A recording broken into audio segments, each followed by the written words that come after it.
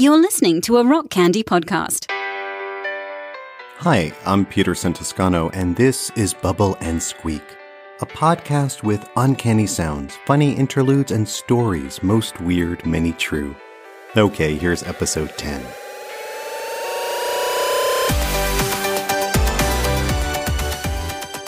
Our show today comes in 3 parts. Part 1, a true story about getting re-gayed. It's entitled, Do You Need Lube to Go With That? Part 2, a quick visit to the Homo halfway house. It was 17 years ago this month I first premiered this Ex-Gay Exposé. Through 8 characters in 90 minutes, I comically critiqued America's most notorious conversion therapy program. And part 3, a sound slice. Do you need lube to go with that? A true story. Back in episode 6, Ass Whisperers, I shared an actual prank phone call I made. It was to Dan Savage of the Savage Love podcast. I made the call in character. Hello, I'm a 52-year-old gay man. My name is Marvin. I called before, but you've ignored me. I feel confident in a lot of ways about who I am, but then I get these, suspicions that maybe I'm still not accepting that I am, and that's going to influence the relationships that I have and all of that. Anyway, I've been thinking lately that maybe I should try a sex toy. That story of Marvin being anxious about anal sex is actually based on a true story. And, like I often do, I fictionalize these true stories. I guess to explore them, to exploit them, I'm not sure. But the real story is very similar. I lived in Hartford, Connecticut after coming out in 1998, and I was out and about and would frequently go to the Metro store. The Metro store is a kind of gay store that I don't think exists anymore. It was almost like a gay general store. They had porn, lots of it, but they also had other items, clothing items, wind chimes, food. It was a little bit of everything. And they had, other stuff, like all kinds of stuff, everything you would need to be gay, basically. And I would routinely go in the Metro store and chat with the owner. But I had this growing concern that I was really disinterested in any anal sex. Now, I didn't have a boyfriend at the time, or I had some, but they didn't last very long. But we just never went there. And this was a big feature in my gay life ever since I was young. 19, 20, when I was trying not to be gay, yet having lots of gay sex. We never went there. And I think in part it was because of the AIDS crisis. I grew up, I came of age during the AIDS crisis. As a result, there are a lot of gay men like me who are a little anxious about anal sex because of the spread of HIV. And there's this mental block, whatever the reason. If it was religious, if it was psychological, I'm not sure. But it just was a challenge for me. But as I went to the Metro store, I would every now and then peruse the dildo aisle. There was a dildo aisle, and there was also a rack that you can spin around with dildos. I was getting tempted, I guess, or curious. And one day I decided to purchase a dildo. I purchased a bunch of other things. I don't know, maybe to hide the purchase and the t-shirt I bought and the wind chimes. But there it was. I bought this dildo that, as I carried it to the counter, it just seemed to get bigger and bigger and bigger. It didn't have a name, but I thought of it as Samson. But that's the name that I gave it. It was, a dark green. No, that's not right. It was not. It was black. It was black. It was, yeah. I actually can't remember what color it was. In my mind, it's bright red, but I'm sure it wasn't. I go to the counter, put all my things there, and the shopkeeper's ringing them up, and he says, do you need lube to go with that? And I thought, I maybe do. I guess I should. So I did buy lube. I came home, unpacked everything, and there it was, this massive dildo. It was in a package, it was like with the plastic around it and then cardboard around that. It was very hard to get out of its casing, actually, so I had to cut around it. And then I just stood it up there on the table, the kitchen table, and I left it there because I really I chickened out. And I just sort of left it there for about a week. Fortunately, I did not have any guests come over. But there came a moment I thought, this is it. I'm going to do it. And I carried the dildo, which I swear was just kept getting bigger and bigger every time I looked at it. I carried it into the bedroom and slathered it and me with lube. And seriously, I don't care what position I got into. That thing was going nowhere. It was like the gates to the kingdom were locked shut. And I just tried every possible angle and wedging it in and wiggling it in, and it was just going nowhere. And I was getting very anxious and worried about this, that maybe I, in my heart of hearts, was not yet fully embracing being gay. Which, really, is it the anal sex that makes you a gay man? And I think that's the gist of what Dan Savage said to me, said to my character when I called in character. And when I called it really was a gag. But it also was my own backwards way of looking for answers.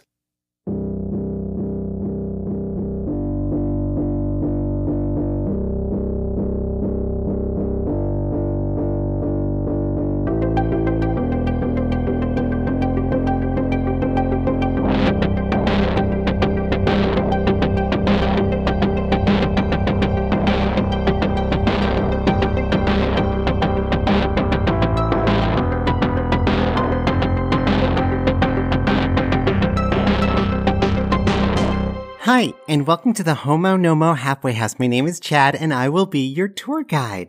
The Homo Nomo Halfway House is a Christian residential 12-step program that helps men, and women too, we don't discriminate, overcome homosexuality and compulsive sexual behavior. It's an amazing program, and I thank God they took me in just in time.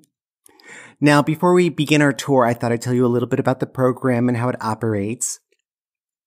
To assist me with that is one of our newest participants, Vlad. Hey, Vlad, we're ready for you. Vlad is from the former Soviet Republic of Ashkerbazar. I never say it right, but it is so exciting what the Lord has done, how he has torn down those horrible iron curtains. And those people who for years lived under so much lies and oppression are now free to come to our country and be part of a program like this one. Yeah, thank you, Jesus. So here's Vlad. Vlad will tell you a little bit about the program and the rules, and I'll add my running commentary as I do. And don't be nervous, Vlad. They seem like a very friendly group. Hello, my name is Vlad. I have been in this Homo Nomo Halfway House for 27 days. Here in Homo Nomo Halfway House, we have 5 phases. We do 12 steps, and there are approximately 275 rules. Now I tell you about rules. Here in Homo Nomo Halfway House, we have many rules. The rules serve as boundaries. Now, to me, all of the rules, they are important, of course, but probably the most important rule of all is you must fuck us. Oh my gosh, what are you talking about? No, this is true. This is what you say. You must fuck us. You fuck us on the issues. You fuck us on the family. You fuck us. Oh my gosh, no. We pronounce that word focus. Oh my gosh, I'm so sorry, folks, but he's just learning English. And you need to promise me that from now on, that's how you say it. It's focus. No, but this is what I said. Fuck us.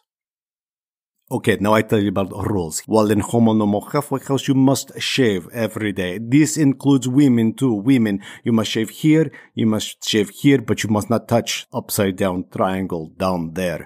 Oh my gosh, ew, and disgusting and inappropriate. And we'll talk about it later. And when we shave, we are forbidden to use any aftershave or cologne. There's a really important reason for that. The sense memory of smell. You see, somebody could be wearing the scent of a former sexual partner, and that could trigger me. Just like that. So let me just say, for my safety and yours, could you please stay in the back of the tour if you're wearing Calvin Klein Obsession? Thanks.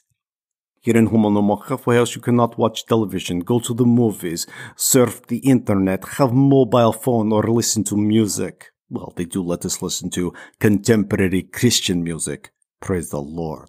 While in Homo No More Halfway House, you are forbidden to have sexual relations with anyone, including yourself.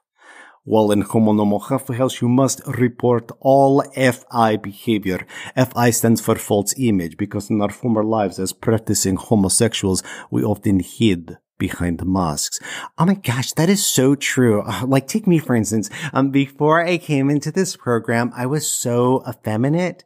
Yeah, no, seriously. And they've done wonders on me. I think a lot of it has to do with the weekly football clinics. It's really butched me up. Well, there are tons more rules, and I'm sure they're going to pop up as we go through our tour. They often do. Oh, in fact, there's like a brand new rule. I haven't even told you about it yet, Vlad. Actually, right now in the program, there is a participant. We're not supposed to know who he is, but I have my suspicions. He has been diagnosed with a PFF, a phallic fruit fetish. So as a result, yes, we have no bananas. But no, seriously, he has a very serious case of it that actually extends into the vegetable world. So no phallic fruits or vegetables, including cucumbers, zucchinis, or carrots. Oh, except for those little mini carrots, they don't seem to bother him so much.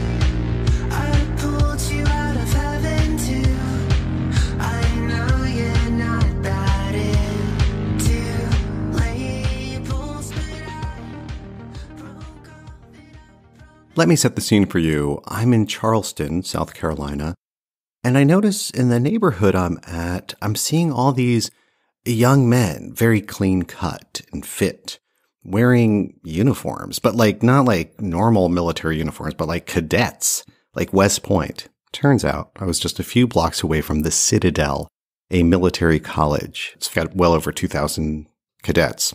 And somebody told me, you should go. This week they're having their monthly military parade. I was like, okay.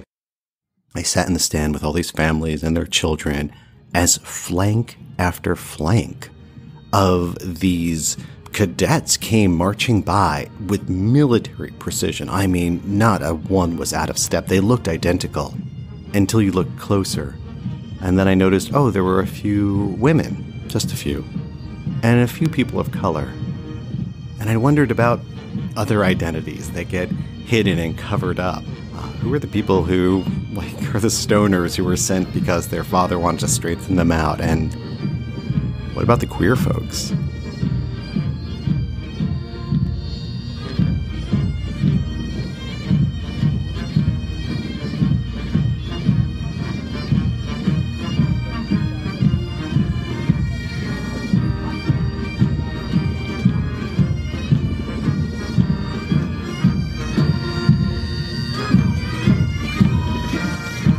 Commanding the South Carolina Corps of Cadets, Cadet Colonel Sarah Zorn from Aiken, South Carolina.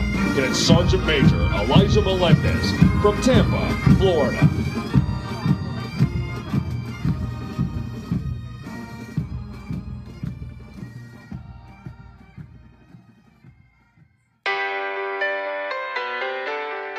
Bubble&Squeak is written and produced by me, Peterson Toscano. I mostly make this show for me, and for fellow rock candy comrade Stephen Long. If you like what you heard of my ex-gay comedy, you can find the entire play on Amazon Prime. Just search for the film, Doing Time in the Homo No More Halfway House. The Bubble&Squeak theme song is Worthless by the Jellyrox from the Bang Whimper album.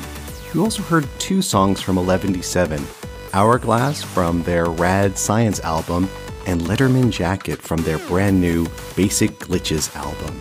You can find all this music on iTunes, Spotify, or wherever you listen to music. Feel free to say hi to me on Twitter at P2Son, the letter P, the number 2, S-O-N, at P2Son. And thanks for listening. For more shows like this one, visit rockcandyrecordings.com. You know, in the 90s, I was gay and comfortable and very active. Then I got hooked up with the born-agains, and I went ex-gay. Long story.